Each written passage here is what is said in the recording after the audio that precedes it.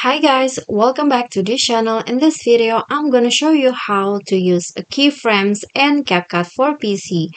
So if you guys are wondering where is the keyframes options in CapCut for PC, because in mobile you can find it in in between the video and also the track, so you can't find it in here, but in your CapCut for PC the keyframe is in, if you click on the video, is in this. So this is the keyframes that you can use. So if you want to use the keyframe, you need to click on the video first. For example, I want to add a keyframe at the beginning of the video and like this, and then I'm going to move the video,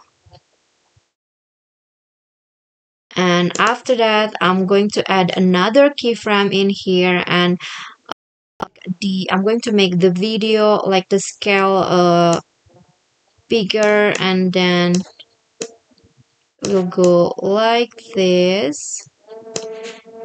And if you go back and play it again, it will become like this.